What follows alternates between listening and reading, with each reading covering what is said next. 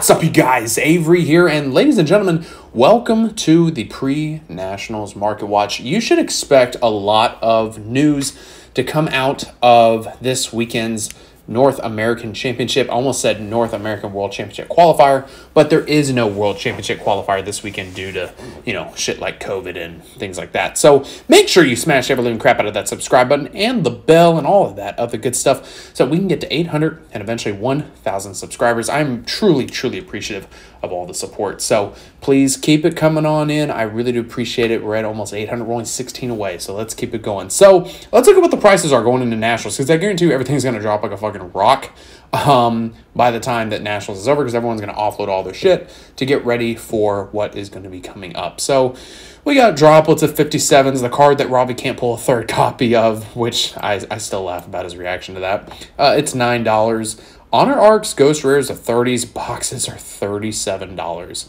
of Duelist of the Boo Boo Stain set. Like, this set was booty butt cheek. You want a set that was liquid ass, this is the fucking set. So if you want to play water control the deck, I don't know how good it is, but yeah, it's pretty cheap. Ghosts from the Past. This stuff, I haven't looked at the market in like a few months, and Dark Arms are still holding the line at 45s to 50s. Ball Sacks are 45s to 50s. Second Haunting Displays are 60s. Archfiends are 39s. Tamiases are 25s. Halki-Fibraxes are at 2s. That's actually really good until that shit gets banned. I hope to God it gets banned. Titanic Galaxies at dollars. Alubars at 6s. Like, this is really good. Blue Eyes is at 130s, and Dark Magician Girls at about 240s. That's really not terrible either.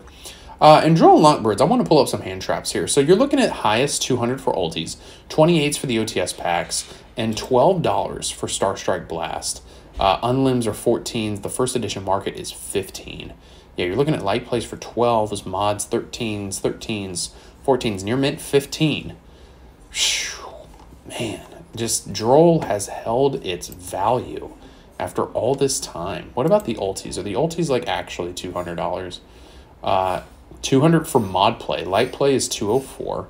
Near mint 215, and we're going all the way up. Where do these cap out? $500. Get the fuck out of here. No one's paying $500 for an ulti. Like, kindly eat my ass. Let's see here. Ash Blossom and Joyous Price Tag. Let's pull up the secrets here. So secrets and then the lowest.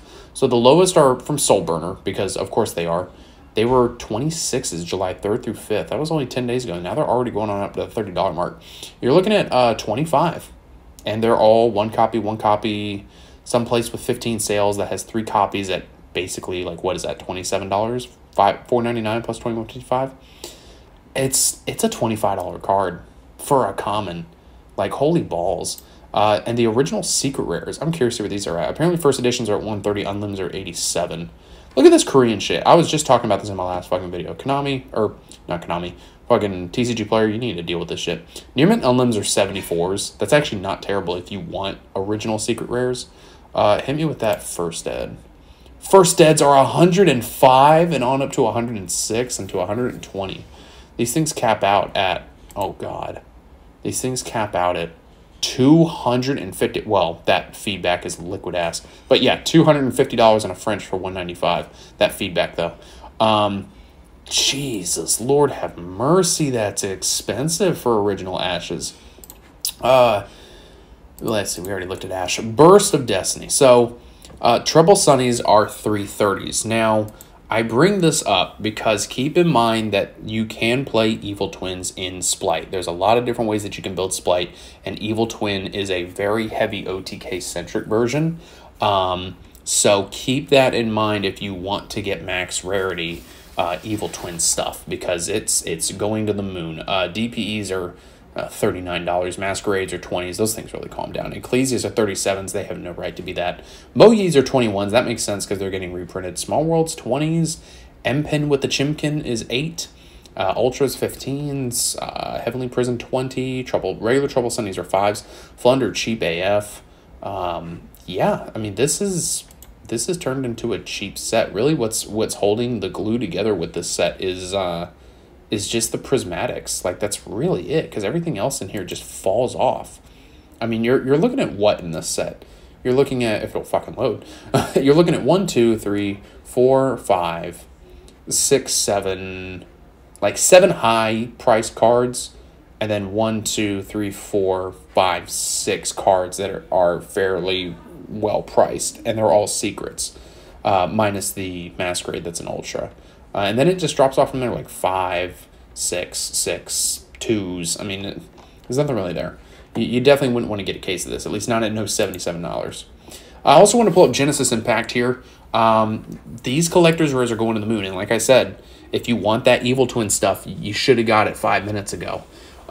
Because going into Nationals, I feel like the prices are going to hold, but definitely after Nationals, people are going to want to pick this stuff up to prepare for Splight. You're looking at Yugioh Collector's Rare 104, Lilla 80, Evil Twin Lilla Collector Rare 70, Yugioh 72. Even unicorns are 63s, phoenixes are 60s. Boxes for Genesis Impact are still holding the line at $50. These things were $53, and they're dropping back down to the $50 mark. This is a set that if you just wanted to sit on a case, especially at $50 a piece, it's really good. Because keep in mind that when Genesis Impact came out, it was around the time that everybody was getting into card games because Logan Paul thought that made everybody think that you could make a shit ton of fucking money when it just doesn't work that way. So everybody and their mama bought Genesis Impact, and it wasn't that good of a set. So people are still trying to offload the excess that they have, and it blows me away. Next up here, let's try and type in the dark. Change of Heart. What is going on with Change of Heart these days? Really now, we've got 40 for the Yugi's World. See, I like the Magic card version out of Metal Raiders. This is my favorite. First edition 425. Get the fuck out of here. Let's see. Unlimbs. Unlimbs. Hit me with that light play. So 16 for that. And then Near Mint Unlim is 20. Do I even want to see the first edition? First edition Near Mint is $145 on up to 3. That feedback, though. 300. And then you're looking at, yeah, I mean, you're looking at $300 for the Magic card version out of Metal Raiders, and Yugi's World is 27 and 110. Near Mint Unlimited is 40. Jesus, like a high rarity Change of Heart. Now, speaking of taking control of the opponent's monsters, triple tactics of the talent. Keep in mind that if you do hit a Guardian Chimera on this thing, when they use Brandon in red, the opponent that summoned the Chimera will still get to pop shit. You're looking at 25 and 20. Let's go into Rise of the Duelist here. What is going on in the Rise of the Holes? $720 for fucking Starlights. Yeah, no. 78s for Droplets. Jesus. They're out of stock of first edition boxes. Get the fuck out. This set was a big time. Like, you won the lottery if you bought into this set and held on to it. Like, honestly. Boxes what? Boxes were $276. Jesus. I mean, this was an amazing set. It was right when COVID hit. I mean, yeah, it's only got a few money cards. What the fuck? Is this is not bought out. Stop it. No. Who the fuck? Hold on. Clear filters. Okay, I was about to say stop it. Like, what are we doing here? Like, what the hell? Hang on. Let's do this here. Clear. It doesn't need to be first edition. Jesus. Okay. 230. 237. Oh my god. That's just bonkers. Pre-orders for Power of the Elements. I figured I would bring this up as well. You're looking at $4 for packs, which is just whatever. You're looking at $70 on the pre-sales. Now, what you want to keep in mind with this is that things on pre-sale are always going to be higher. I would say that if you really want to get a case of this, for one thing, I think you should support your OTS store if you live close by, or even just if you have an OTS store that's somewhat close to you. Excuse me.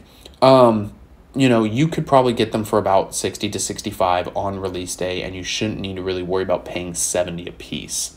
You know, it's just sort of, it comes with the territory. Same thing with Tactical Masters. What are we looking at here for these? These are actually cheaper at 62s. But again, though, if they're already this low on pre-sale, then they're probably going to be lower on release day. So I'd rather just pay the lowest price that I possibly can. Keep in mind, too, that it's also a side set. And then last but not least here, we can poke our heads into Dimension Force. If you want the high rarity Exosister stuff, get it now. It's going to be the rogue pick for next format. 58s on boxes, 40 for Regulus, 16 for the Visa Starfrost, 2 10s on Ghost Bells. Jesus. Although that could not be including the Korean copies. Starfrost 10s, Psychic and Punishers, you should have got those a long time ago. 8s on the Boreas, 9s on the Albulanatus. Libromancer Fires, 5. Illegal Knights are at 3s. I mean, still, you should be getting those while they're low. And it just kind of drops off from there. So, guys, let me know what you think about this market. I mean, this is the time when prices are going to be at their highest going into a championship event. I guarantee you, prices are going to drop like fucking Patrick's Rock in motherfucking SpongeBob because everybody's going to be offloading their shit, and it's going to be a feeding frenzy. So, guys, let me know what you think down in the comments below. Thank you so much for watching, and I will see you in the next video.